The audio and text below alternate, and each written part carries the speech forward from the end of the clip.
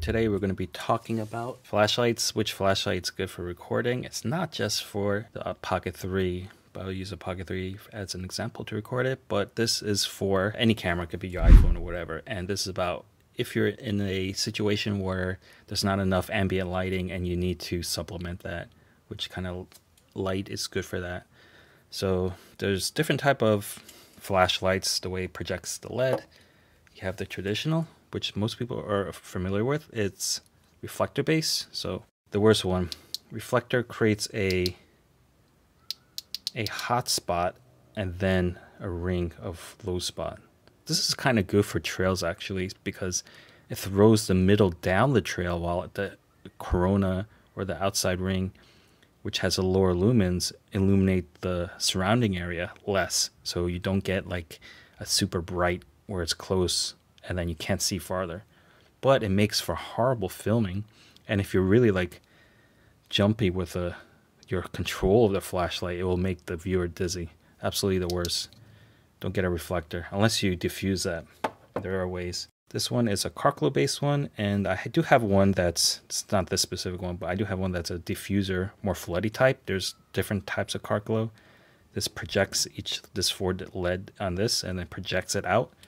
What you get is a smooth, so there's no extra corona around it, but you get a smooth, fairly even, depending on which optic you get. And this one offers a better light source to supplement. You definitely can make this more floody. Think about Scotch tape. If you get Scotch tape that has an opaque finish, you can actually just put it on. That will diffuse it even more, give you a nice even lighting that spreads around so that your video image looks even. Now this one's the best one, best type. So this one's lens base, Carclo Optic, and this is Aspheric style, glass dome. Cons, heavy is glass, right? So this is plastic, so it's like super light, much lighter, but now it kind of looks like it's magnifying. What this does is that it just projects out, almost like you see kind of like HID car lights will project out the LED light, and what that will give you is a very wide and very even. So you can see it cuts off also very well. You see the cutoff point? So this gives you a very wide and evenly illuminated area. So this one offers the best, and usually they're focusable. Be focused down to throw it out, but obviously you want it as wide as possible when you're doing a film, and then so you don't have to be as careful. Obviously you should be somewhat careful. Your video image will look very even. This one is the best, Aspheric. Then I'll show you some samples from all three, and you can see the difference. Obviously this applies not only to the Pocket 3, this applies to any video camera out there. 4K 24 frames per second, low light mode, out in the dark. As you can see, it's dark. It's actually darker than what the screen shows. Here's a reflector, flashlight, and you can see why it's not the best type of video light for supplementation. You got the hot spot and the spill. It's kind of good for a narrow trail path, and then you can just see down the path while illuminating the ground and the side. But for a video, it looks like crap. Correct? Okay. Next up to bat, Emisar D4K. Most importantly, it has a diffused Carclo optic. Let's check how this does for a light. 4K 24 frames per second low light. Okay, how does that look? Has a supplementary lighting. Is that the brightest? That's the brightest. Diffused. Not, let's see, a little bit narrower than the focal length of this camera. So it could be wider. See if I switch that to the Osmo. Yeah, that's too narrow. I admit that is too narrow, I think. So red, nah. Okay. See, go down the. Let's go down. Is it going to compensate for the It's not at the brightest, but it's definitely compensating. Probably the shutter speed is getting slower. How about this for a video light? Not bad. I mean, it's mostly because, yeah, diffused. Diffused is okay. It's a little bit hot spot in the middle. At the end. Third contender, which I think is going to be the best, is the Jaxman Z1 with aspheric lens, and this represents any flashlight that's aspheric lens.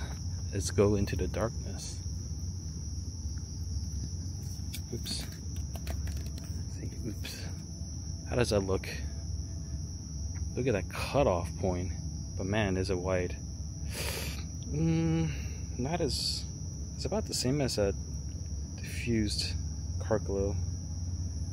Let's see, the flood one.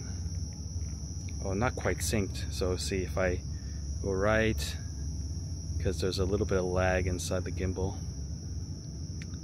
How does that look? That's the lowest mode. It can run forever.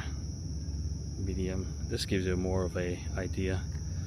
So much like a Broadway spotlight you would have shining on someone, makes for a nice even image. What do you think? Put it on the brightest. Let's give it full beans. Cons: aspheric lens, heavy, and it might not throw towards farther off, but yeah, I think you would agree that this is a very even lighting, so this makes a nice supplementary lighting source if you're going to do video. Because you know what, you can't be in, even with a low light monster like this, a beast like this I'm pointing at here, and you know when I'm pointing here it's super dark, it's gonna be super soft. Even just the lowest of light helps a lot. What do you think? Aspheric is definitely the best. Very good. Let's just walk around a little bit. I think I'm getting eaten by mosquitoes out here and ants.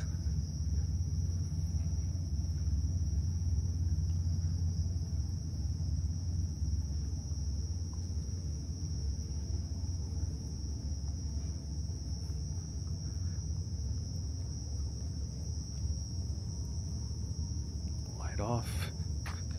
Ooh, look at the software, internal software boosting it.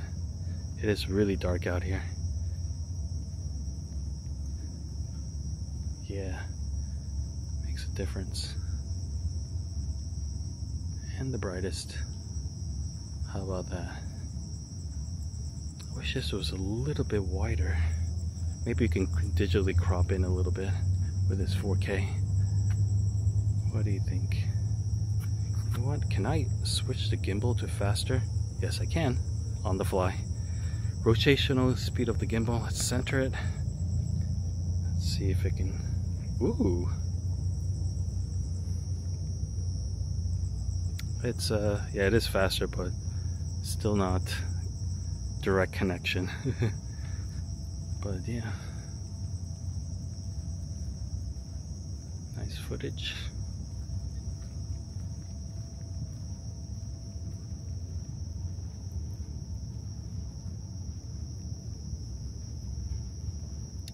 I would run it in medium. So let me pixel peep this footage. See how it turns out too.